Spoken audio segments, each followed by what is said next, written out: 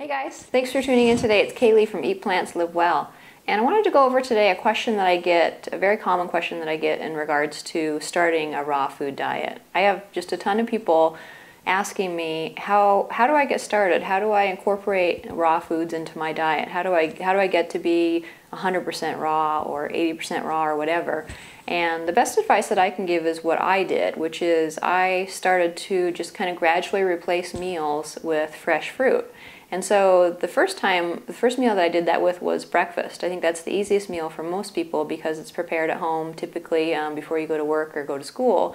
So the best way to do it is just to take whatever you've been eating, which in my case was oatmeal, and replace that with fresh fruit. And so instead of having oatmeal every morning, I started having just bananas, oranges, or blueberries. So whatever was in season is what I had for my first meal. And at first it was difficult because it was different, and I wasn't sure that could sustain me until lunch. You know, I was used to eating a big bowl of oatmeal and not fruit.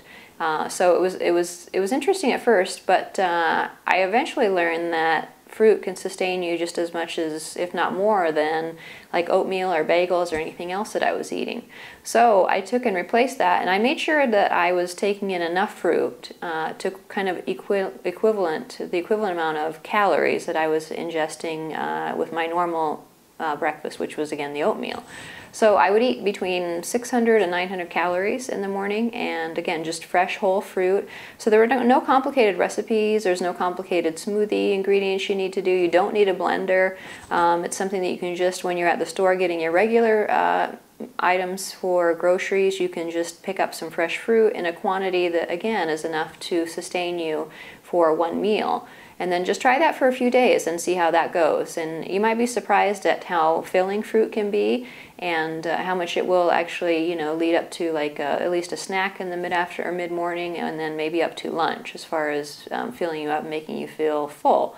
So that's what I would recommend, is just go ahead and grab some fresh fruit, and you know, if that works for you, then you know, move up to doing that for your lunch too. So breakfast and lunch will be both all fruit meals, and then of course you can move on to dinner at some point in the future, but don't put too much pressure on yourself as far as like, you know, oh, I want to do it all or nothing.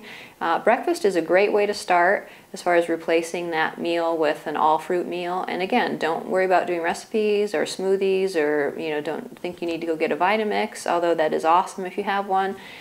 Just start with fresh, whole, seasonal fruit that you enjoy, and you might be amazed at how much you enjoy that compared to what you've been eating. And especially if you work out, it's a great post-workout meal is fresh fruit. And the high water content fruits are even better. So you can get like watermelon or grapes or oranges are in season.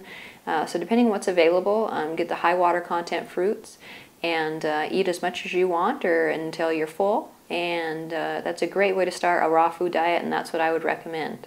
Alright, so tune in for more videos, and if you like this video, click the like button below, and go ahead and subscribe to Eat Plants Live Well if you're interested in that, and appreciate any subscribers. And thanks for tuning in, and continue to eat plants and live well. Thanks. A lot of